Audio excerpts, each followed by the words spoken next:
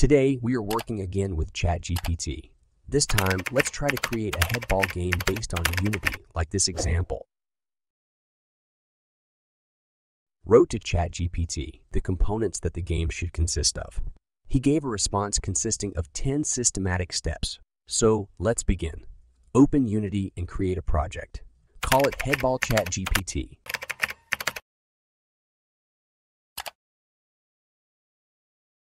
The first step has been completed.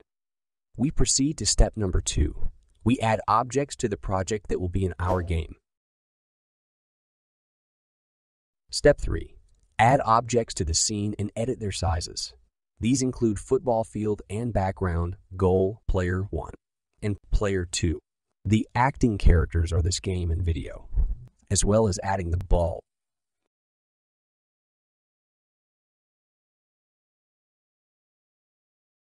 Let's check what happened. Objects fell into place. Let's adjust their position. Told ChatGPT that he completed the first 3 points. He offered to move on to the next one and outlined in detail the necessary actions, adding physics, gravity, and body mass to object. Set the boundaries of the objectification of the ball. Next, we set up a solid surface of the earth. In our case, the surface of a football field.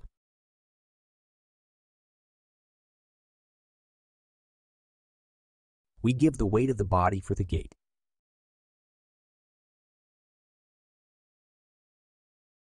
After that, we ask ChatGPT to create a script for us to allow players to move. After our request, he created the code that we will copy.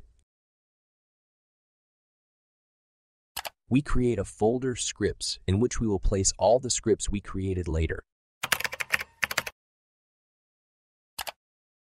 Let's create a player controller script and paste the code copied earlier into it. We apply the set values first for one player, then for the second. Please note that the line's horizontal axis and jump button are not filled. ChatGPT, on this occasion, says that it is necessary to install the Input Manager in Unity, which allows you to change the control to the buttons we have selected.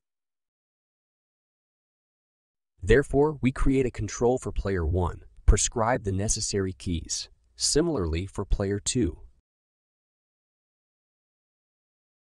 Similarly, we set the parameters for jumping players. Then paste the created player control parameters into the empty field. Change the indicators of speed and jump force.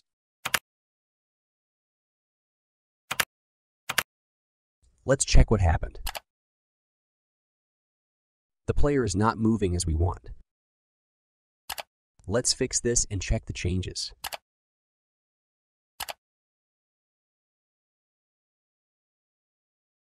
Now he jumps too high. This state of affairs doesn't suit us either. Let's replace the gravity indicators with linear drag and angular drag. Check the result.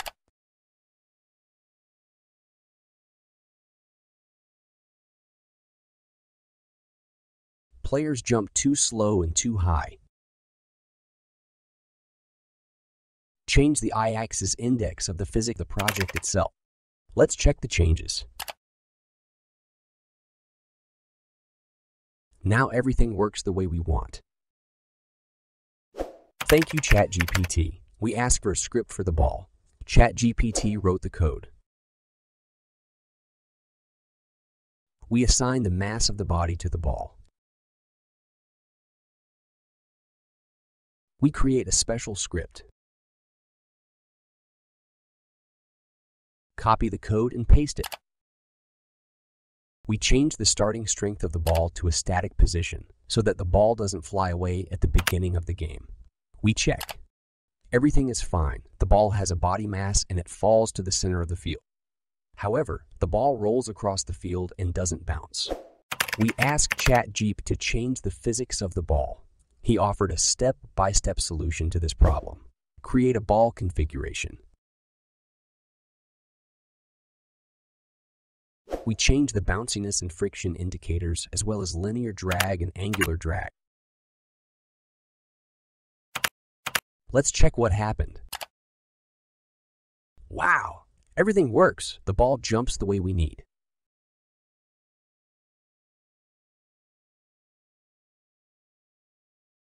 You can see that the ball goes through the crossbars of the goal. To correct this error, we add weight to the crossbars, which will make them material.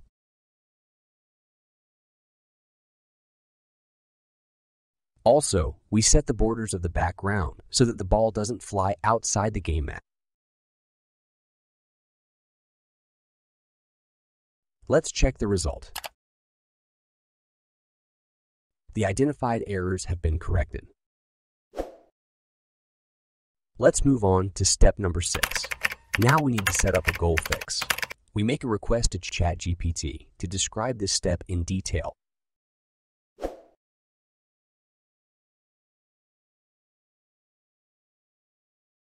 Point A. Select the gate and set the trigger. Its goal is to prevent the ball from flying out of the gate, but to be set to the center of the field after it flies into the net of the gate. Create a script. Copy the code suggested by ChatGPT and paste it. Points B and C. We start working with the text.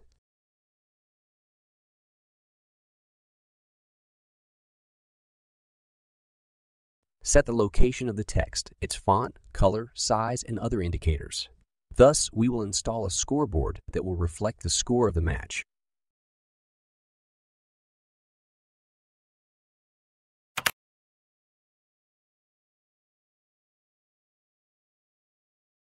At the same time, we will make sure that the game ends and the victory is awarded to the player who scores 5 goals.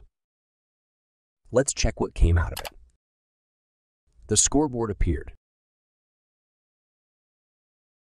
When a goal is scored, the score of the player who scored the goal is changed.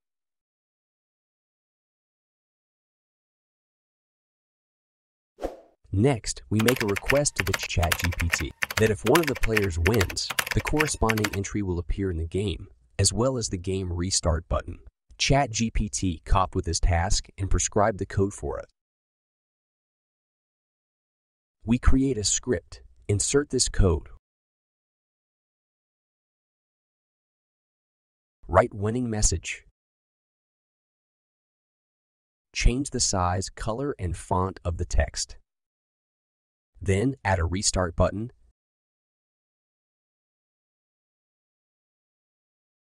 name it New Game, and set it to click for Restart Game.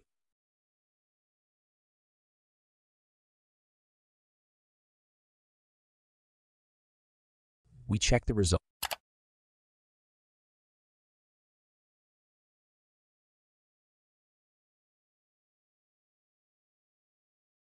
After 5 goals scored, a message about the winner of the match appears and a restart button, New Game.